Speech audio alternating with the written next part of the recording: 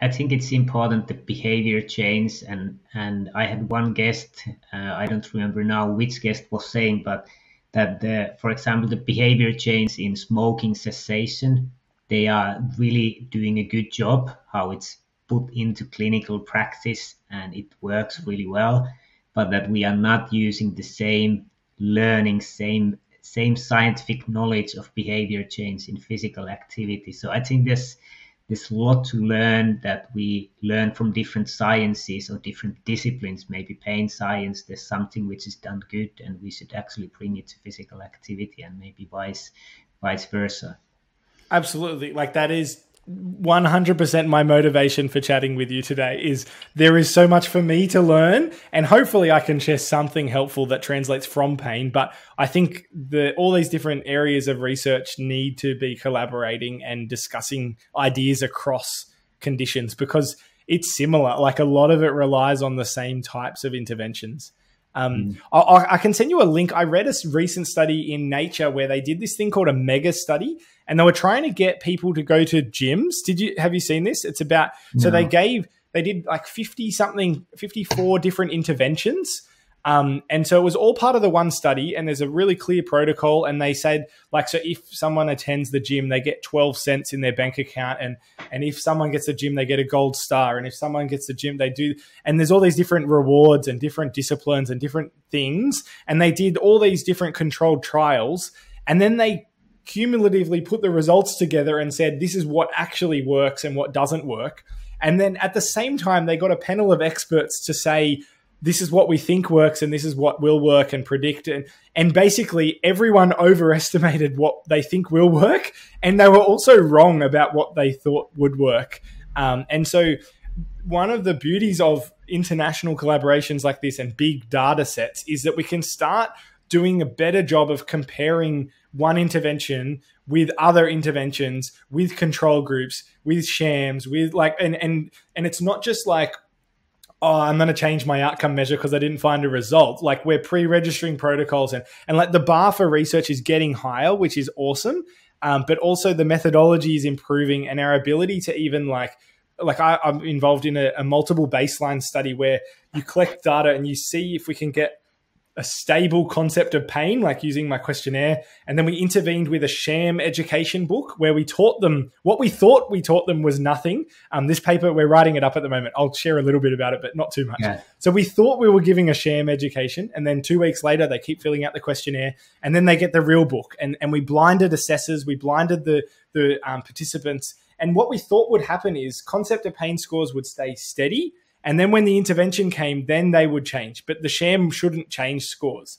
But in reality, I think it's much messier than that. And some of the questions in the outcome measure are about the role of the brain when pain persists. And because the sham book just mentions the word brain, it's potentially causing self-reflection. And so we did interviews just after those 2 interventions.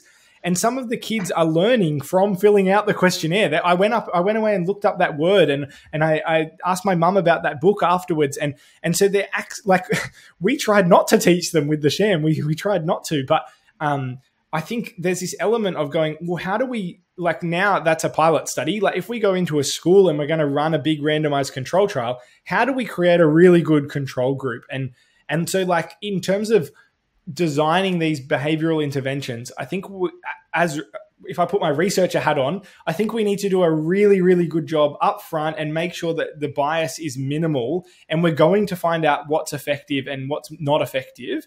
But then as a clinician and as an educator, I think we want to be able to make sure we're not over claiming, oh, this is amazing, if it's not amazing. And so one of the big things that is changing in clinical practice is people are relying a lot less on p-values, and they're reporting effect sizes. And this is brilliant because you're actually finding out how effective is it? Rather than just saying education works, you're saying a real education book versus a sham book does this, and it's quantifiable, and you're actually contributing to the conversation. Whereas if you're saying education's great, it doesn't really translate to anything, and it's like no one knows what you're talking about and how great and who's great and greater than what, and so I think if we can be more specific in our conversations.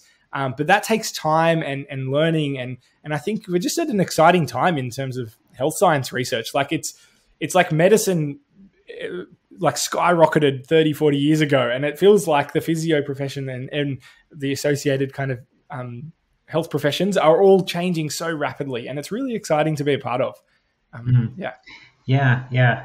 I said before we started the recording that we have this kind of few bullet points that we go, and I said that we probably go a different way, and I think now we have discussed 50 minutes, and I haven't covered the second bullet point at all. Totally fine. I don't mind at all. Yeah, just thinking how to go. But this has been really interesting discussions about science, communications, behavior change.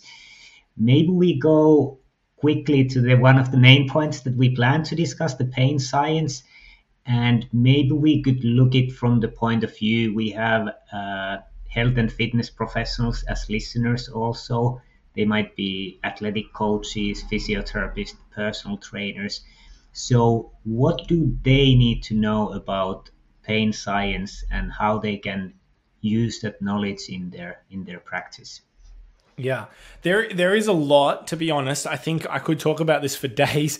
I'll like maybe just share one example, and then I can, if people are interested, I can share more resources and things. So if someone grows up and they graze their knee a little bit and have a little bit of pain, and then they fall over again and it hurts more, there's more damage, people start subconsciously and just kind of implicitly developing these beliefs that more damage will mean more pain. And that can be the case. Like there are some conditions where that's common, but particularly when pain persists, and in like athletic populations or people at the gym, they're people who are overdoing it and just smashing it all the time, even if it's sore. And I think it can get really complicated. Like, so what are the drivers for the pain to persist? Is it that the tissue is still damaged? Potentially that has a role, but we see all these other psychosocial factors coming in, and there's so much research looking at all of these different contributors. And I don't think many of them are like contributing 20% or anything like that. I think the numbers are pretty small, but there are just so many biopsychosocial factors influencing. And even in like controlled lab studies of acute pain, the numbers aren't, it's not clear cut that pain means more damage means more pain. And I think that's a really helpful message to start thinking about, because if someone's like a fitness professional, for instance, and they start exercising, it's like they're going for it, and then they feel pain come on. If they have the belief that pain means there's something that's damaged, they will stop, and they will, if their beliefs are that they should lay down or rest or whatever it is, they will do that. Whereas like if they think that motion is lotion and that they should lubricate the joint by doing some gentle movements or whatever it is, they're going to behave differently. And then if they reconceptualize pain, which is what I'm encouraging and I think should happen, if they start thinking about pain as a threat detector and a protective feeling that you feel, rather than a damage meter, it's about protection and like how safe do I need to be kept right now? And so if you're going for a run and there's a bear chasing you and you sprain your ankle, you'll keep running and it'll be fine. But if you don't have the bear there and you sprain your ankle, you'll stop running. And I think it's that idea of going, well, what's most important and what's most advantageous right now for my system? And so there's an element of kind of listening to your body a little bit, but then at the same time, if you do an assessment and it is safe to move, then you need to engage in movement. I think one of the best treatments we have available in an acute and chronic pain setting is keeping things gently moving and gradually building back up. And that's I think reasonably important in everyone, but in a person with a persistent pain condition of any kind, I think that becomes critical. And if they stop moving and if they start changing their behaviors accordingly, they go down this spiral. And what the next step is fear. This is the most common thing that you'll see coming into a clinic. I just can't bend anymore, or I can't do this, whatever the movement is. That joint doesn't do that anymore. And when you ask what you mean, they're afraid, and it's, please do not do it. It's a horrible pain, or whatever the symptoms are. And fear then leads to avoidance. And there's a really nice, some great psychology work on fear avoidance model. And I think that spiral leads to worse and worse outcomes. And it's quite hard to get out of. But education, I think, is the starting point to that. And so if you understand and you truly understand how robust your body is, how resilient it is, how adaptable it is, then you can start changing the way that your system responds. I think there was a few years ago, I was going for a run, had knee pain, and we had a newborn baby. And my first thought, like from doing all this research work, my first thought was, oh, it's just because I've had a bad sleep. And if you told me that 5 years earlier, there's no way I'd even think about sleep as a contributing factor to knee pain during a run. Whereas I think I went too far and I attributed the knee pain only to sleep. But there's a tension and there's a balance there to think about. Okay, why is my system primed to be protecting me more? Well, I'm in a really like tired state. Like that's going to contribute. And if your diet's poor and all these different things are going to contribute to how much protection your body needs. So that's like, I guess, one key message is that pain is not a damage meter. And I think that's helpful for everyone, but then also particularly for people who have pain that lasts longer than it takes for the tissues to heal. I like the other concept that comes to mind is a newer kind of theory that's only recently being applied to pain, and it's predictive processing. So this is where the brain is predicting how much threat there is at the level below it, which is the spinal cord. And if there's threat detected, it will adapt and it will act to protect the spinal cord. And then at the next level down, like I'll just oversimplify it for you. Mm-hmm. There's just for the sake of brevity, the spinal cord is then protecting the periphery. And if it detects threat, then it will adapt and it will act to try and keep the periphery safe. Like if you put your hand on a hot stove, you will have at a supraspinal level, you'll pull your hand away really quickly. So there's motor responses. There's all sorts of great stuff happening. It's a really impressive system. Then the periphery is detecting what's going on around you. And we know with peripersonal space research that like the bubble in front of your face is much more protected than like behind your heel, for instance. You don't even really notice what's there. And if someone jumps in that space, no one cares. But if someone jumps in your face or has something sharp in that space, it can cause a pain response in people with CRPS and all sorts of different conditions. And so there's these levels of the nervous system and the surrounding environment that are being predicted to know predictions are happening at each of those levels. And the system is constantly adapting and changing. So I don't know, a really quick example. If you're sitting in the park having a great time, all the predictions at each level are, this is safe, there's no threats. And then suddenly a toxin enters your thumb, like you get stung by a bee or something. A message goes up saying that there's a threat in this part of your periphery. And then your eyes send a message saying there's a bee there. It starts swelling and you look at it, you've pulled it away, you've taken out the stinger, all those different things are happening. And your system, they're all these quick adaptations of knowing what's happening. And then if a whole swarm of bees come, the prediction would be like, we need to get out of here. Whereas if you don't really have much of a reaction, then it probably wouldn't be a problem. And I like to think if you were attributing this, like, so with chronic pain, I don't know, a classic movement would be bending forward and reaching down towards the ground. People think their discs are going to pop out, like some really crazy misconception. Like we know that discs do not slide and slip and all of that, but there's a common societal belief that they are. And so if someone thinks that, they're going to avoid bending over. And if you can provide them the education that you could explain expectations, like it's hurt you the last like 9,999 times you bent over, it hurt. Before you even do it next time, like the 10,000th time, do you think it's going to hurt? They will, like, there is not even hesitation. They'll say, yes, definitely. Like my discs will slide out. Like they have such a strongly connected, anecdotal, biased, wrong belief. It's not factually true. Like the system does not need to protect you with pain when you bend over.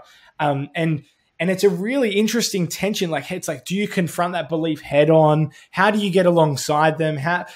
Do you need to replace that belief, or can you just break it down a little bit and maybe they'll be okay?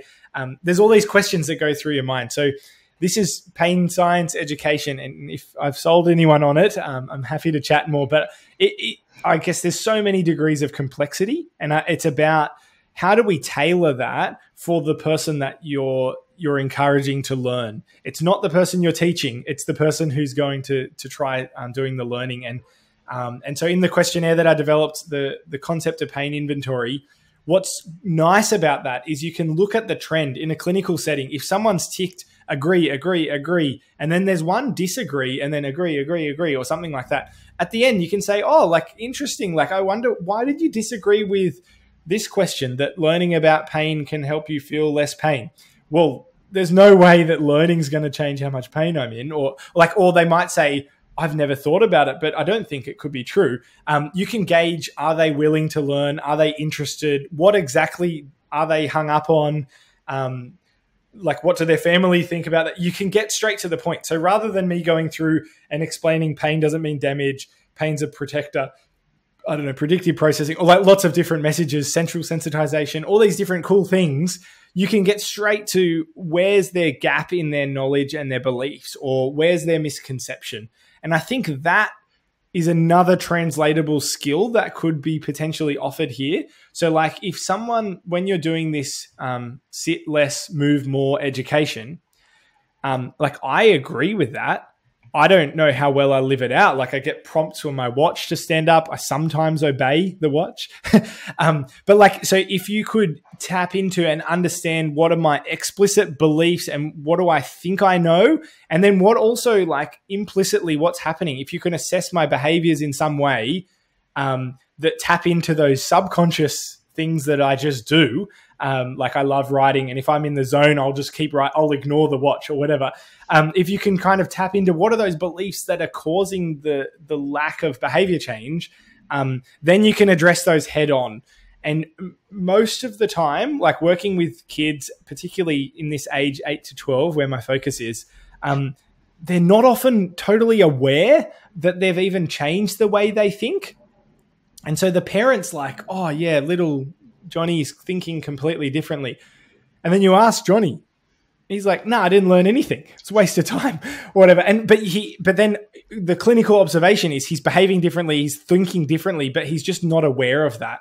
And so one of the questions that we're just starting to tackle in this field is going, do we need the person does the learner need to be aware of the learning? And maybe for lifelong learning, if that's necessary, we want them to be aware so that then they progress and keep learning more. But maybe for some people, they don't need to be aware of it. And I think the other mistake we can make is over-educating. Like, we can say, oh, well, everyone needs to know this message of move more, sit less. I don't know. I'm just picking that one because you mentioned it. Yeah, that's good. But does everyone need to hear that message? And does everyone need to completely change their behavior? Probably not. There's probably a lot of people who are healthy enough and it's not bothering them. Their quality of life is already really good. It's not like telling them this extra message is not going to change their life. And we don't know how big that group of people are, but there are probably people like that. Like, for me, with the pain world, I've had patients, their outcomes are outstanding. And they come to you and they say something that clearly demonstrates they haven't understood a word that you've said. And you're just like, oh, well, like, the education was not the mediator of their change, but for everyone else in the group, they're all saying about how helpful the animations were and the explanations and different things. So I think that's another factor, is to think, who is the target audience? Like, is it every single person on earth? Is it a subset of that? And how small is that subset? Because that's going to influence what we do. Yeah. Yeah, and I think it was interesting when you said about, like, if you expect to have pain when you do something, you really pay attention to it, and you will probably feel. And I think this is similar. I had quite a bit earlier episode with Professor Amanda Reber, and she's talking about automatic evaluations in relation to exercise mainly, that if you think that it will suck, it will probably suck. But if you think that it will be great, it will be probably great. Like, And I've been thinking this when I sometimes go, for example, for a run. You feel a little bit stiff in the beginning. Maybe before you warm up, you feel tired. You don't feel good. And if I would believe those early feelings, I would think that running sucks. But I have experienced it many times that actually, if you just keep going, after 20 minutes, it probably starts to feel really good. And when you finish, it's actually great.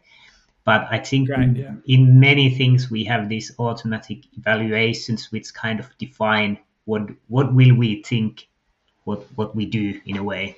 Yeah, awesome. And I think that's a really good example of, if you're going to create long-term behavior change, you have inbuilt in yourself some resilience of going, okay, even if I'm having a bad day, I'll still run for 20 minutes because it'll feel good eventually. And creating that kind of like that backup plan of going, even on the bad days, I know that in the long term, the habit is worth it. And you need to, like, the person needs to be completely sold on that, because if without the habit, the long-term outcomes aren't there, and they can have some great runs and they can do some fantastic stuff, but unless you're exercising regularly, you're not going to see those cumulative benefits. The principle of like compound interest in this sort of stuff is just unbelievable. Like I did this maths the other day. If you do 1.02 to the power of 365, so if you increase by 2% per day, then the answer is like 38 or something like that. And so like it's like 2%. From pain point of view, your nervous system wouldn't even notice a 2% change, I don't reckon. Like, it's pretty amazing, but 2% is tiny.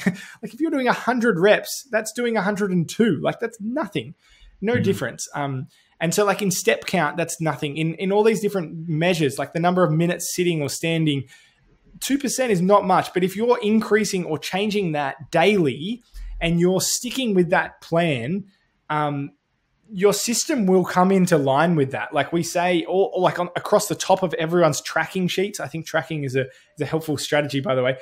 If it says stick to the plan, not to the pain.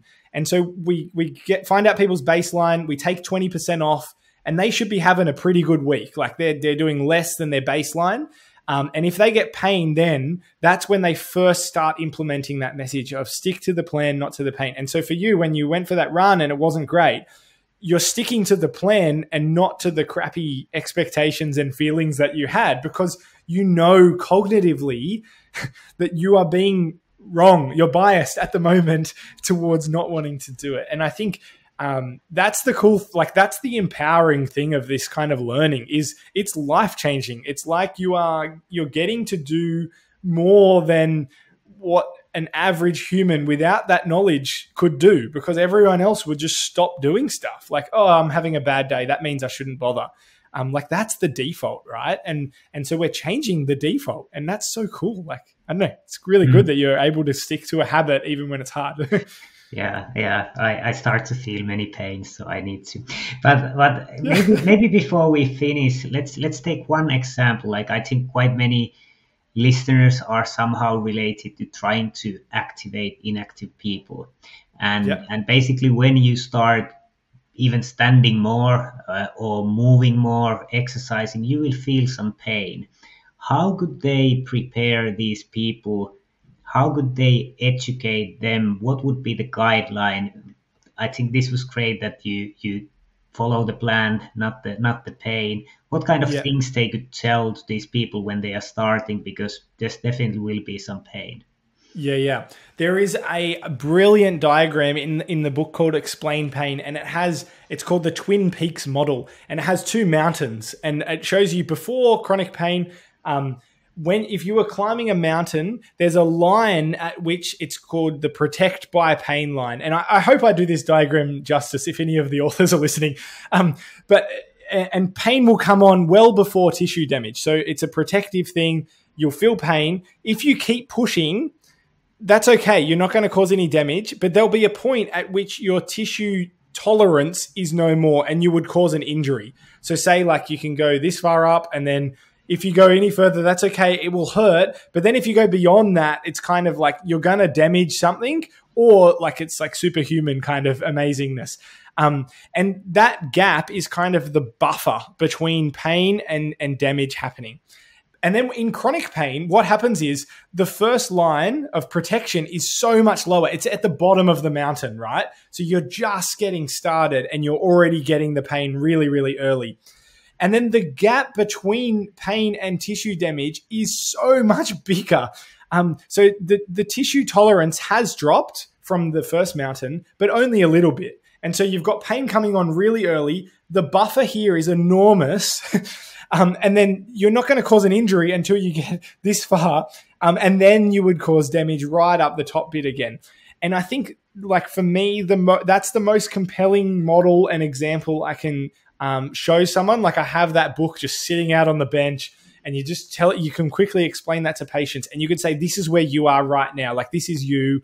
And both are true. Like, even the acute pain model is really helpful to think, pain is coming on well before tissue damage. How am I responding to it? What's influencing it? But then in the chronic pain state, like the persistent pain state, pain is coming on much earlier, but the buffer is enormous. And you can give someone that encouragement that it's sore but safe.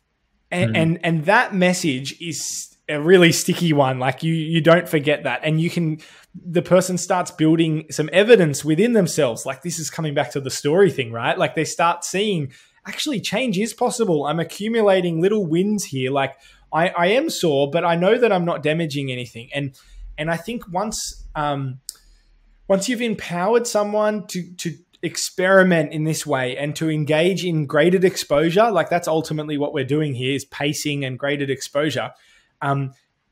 If they think they're nudging into an overprotective buffer, that's so much better, because that's like too much of a good thing. Whereas if they think they're damaging their ligaments and they're spraining muscles or whatever, breaking bones or fracturing stuff, anytime they feel that, they're immediately thinking, I am getting worse because of this. Whereas if they feel a little bit of pain over here, they're thinking, I am getting better despite my pain. And that is such a critical change in thinking. And often, I would say most patients I saw in the 5 years of running in group settings, there's the peer pressure and all of those influences that help as well. It's about 2 weeks. The people do not want to come. They hate it. It's really, really hard. They're having lots of flare-ups. Their sleep's horrible. They can't set goals. They're depressed. Like, there's all these things going on. And then they come, and at week 4, they say to you, Josh, why didn't you tell me that this works at the start? And because they've now seen the evidence. And they're like, why didn't you tell me about this mountain? And why didn't you tell me about the castle video, like the mysterious science of pain? Why didn't you show me all these things in week 1? And I literally go back in the book. I'm like, we did. You learnt this, but your blinkers were on, and pain was so overwhelming. And I think that's some of this education, is it needs to persist beyond those barriers. Like, people do have enormous barriers up, and it's not their fault. Like, it's conditioning. It's what they've grown up with. There's a lot of health professionals providing bad advice or non-evidence-based advice. So there's lots of barriers here to conceptual change, and then there's more barriers to behavior change. And I just think, in my career, I hope to get to the point where we see generational conceptual change, like the equivalent of now everyone wears a hat and sunscreen in Australia. I want to see now everyone understands that pain is complicated, and they're willing to nudge into that protective buffer, like something like that. I'd love to look back at this podcast and think, gee, that, like, we did it. But I don't know if we'll get there. It's a lofty goal. Yeah, no, that's good.